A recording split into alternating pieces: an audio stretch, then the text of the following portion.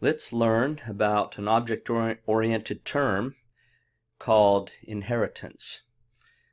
Now, you've already seen videos where you can create a class and you can make attributes or instance variables in that class, and you can write methods in that class that can do work, and you can also write a constructor, which is called when you instantiate or create that object. Remember, the constructor name is the same name as the method, and you use the keyword new and then the constructor with a parenthesis which says go find that method in the class and use it to create the object.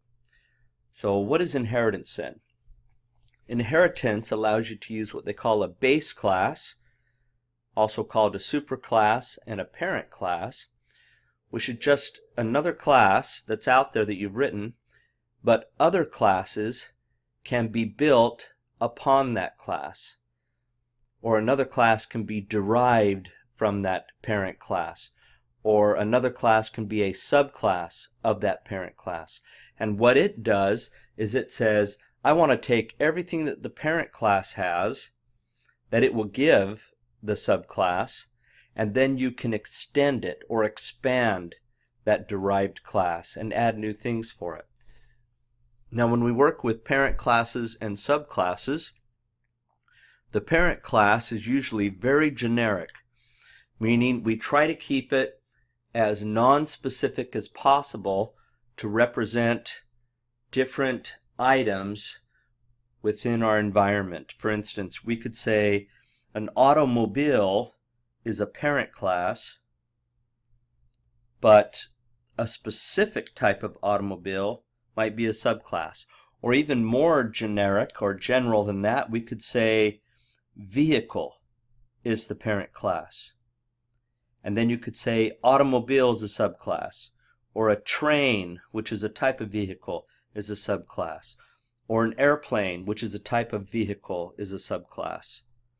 So the base class is very generic, and it's where all the common things go, and then the subclass is where you make it more specific. For instance, person is very generic, but student is very specific. A person has a name. A student also has a name, but it can be more specific and actually have something like a GPA that not all persons will have. So when you think of the person class, which is the base class or the parent class, you'd ask yourself, what's common between all types of persons? Well, probably a first name, a last name, an age, a height, date of birth, hair color, all those different things that are common between all persons. And then you go to the subclass, which is based upon parent, and then you make it more specific. GPA, course credits, anything that a student might have that persons might not have. So let's see how to do that. Let's go ahead and create a brand new project. And let's go ahead and do a Visual C# console app.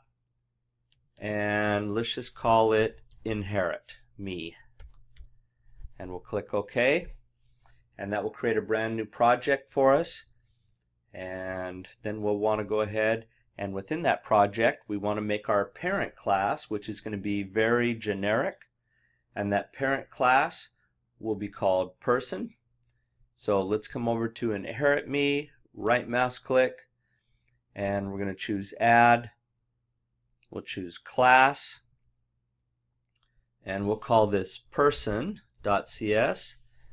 And in that person class, we're going to go ahead and make it public, and we're going to give it an attribute, a public string first name.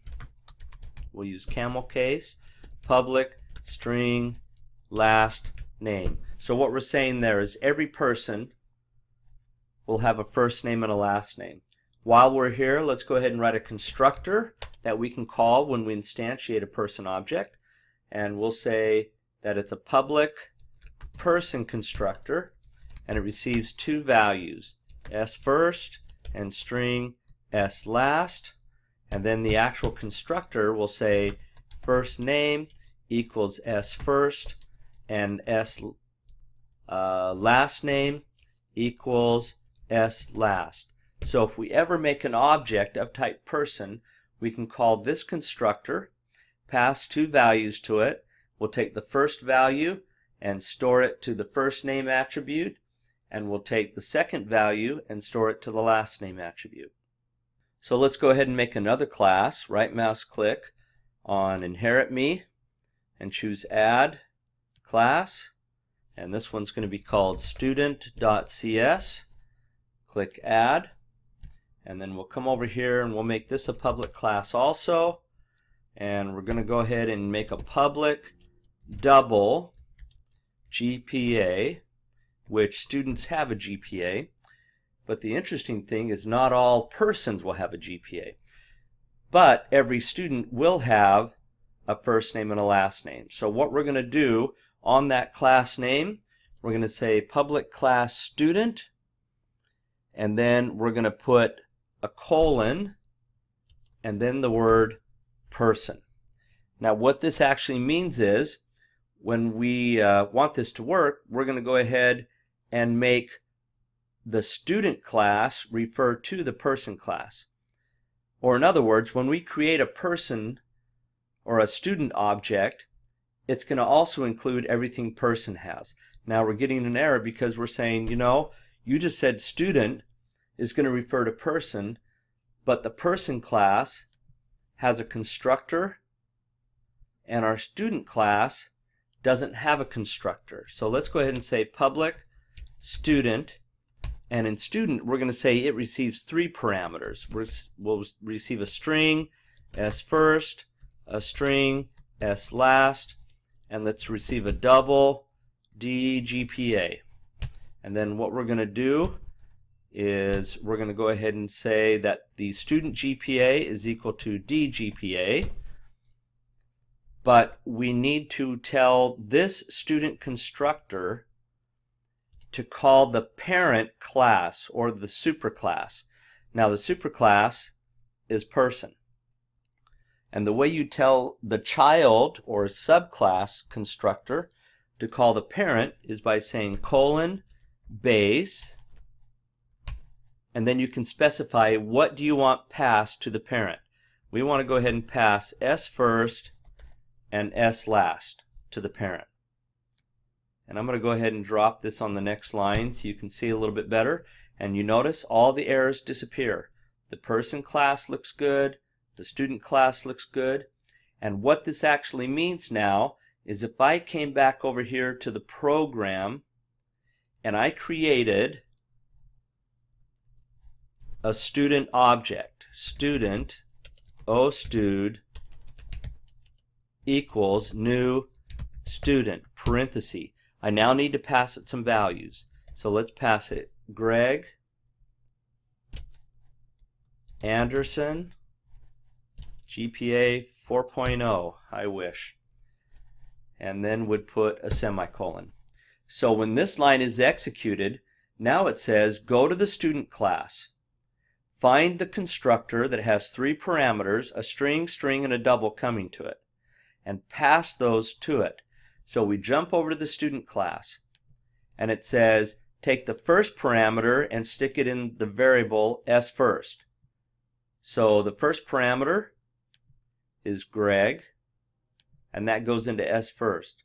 Then it says, hey, who's the next parameter? The next parameter coming in is Anderson, so it goes into s last. And now it wants a third parameter, and the third parameter is 4.0, and it goes into double GPA. Now if you remember right, we said the student class inherits from person. The person class owns the first name and the last name attributes. So we want to go ahead and pass those attributes from the student class to the base class, which is person. So whatever s first received, we're going to pass it and s last to the base constructor, the parent constructor, which is person. So Greg, which went into that S first, is now passed, and Anderson is passed, and these come over here to that constructor. So Greg goes there, Anderson goes there, and we assign Greg to the first name attribute and Anderson to the last name attribute. And then it comes back to the student constructor and says take the GPA and assign it to the GPA attribute. Now what's the big deal? Why would you want to do all of this type of stuff? What it allows us to do is write a whole bunch of base classes that are very generic, and we write all the software associated with that base class or that parent class. We write all the attributes and the methods, and once we get a bunch of these base classes that are all working well, then the next time we have to do a project, half of our work or more than that is already done, because all we have to do now is go create a brand new class and base it upon or inherit from a class that's already there. So this is going to save you a ton of time later on when you start writing programs. And when you work at a company, one person might have all these base classes or parent classes already there, but they almost do exactly what you want. They're so close, but you need it to be more specific. So you just come and create a brand new class and make it more specific by adding whatever you want. Let's come back to the program. And let's go ahead and do a console.writeLine, and we'll say ostud.firstname, and we'll go ahead and pause the screen, and it would help if we actually said console.readLine. And if I ran this, I'm going to set the debugger. Let's set the debugger actually on the breakpoint, and let's go ahead and debug.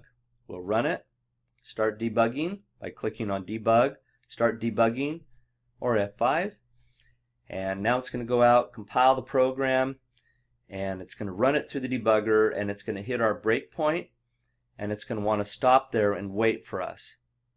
So now it's stopping and waiting. Instead of stepping over with the little arrow here, let's step into, which is F11. Watch what happens. So we step into the student constructor. Why? Because we said go call the student constructor. So now we step into student constructor. Greg got passed to S first, Anderson got passed to S last, and 4 got shipped to GPA. And now it says, hey, let's go call the parent class and pass Greg and Anderson.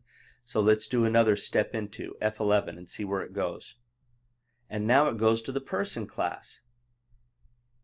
And there's Greg, there's Anderson, and we'll go ahead and step into, it assigns those two attributes in the parent class, continues on with the child class, and loads up the GPA, which belongs in the child class. And we come back over to here, and our object now has everything we need in it. How do I know? Because I put my cursor on ostud, click the arrow, and look at all the attributes. We actually don't care, don't worry about who the parent class is really. All we know is that when we made the student object, it got everything the parent class wanted to give it. And that allows us to create a bunch of base classes and make our child class more specific. I'm going to continue this video, and you're going to learn how scope actually works, because right now we said everything was public. So go watch part 2 of inheritance.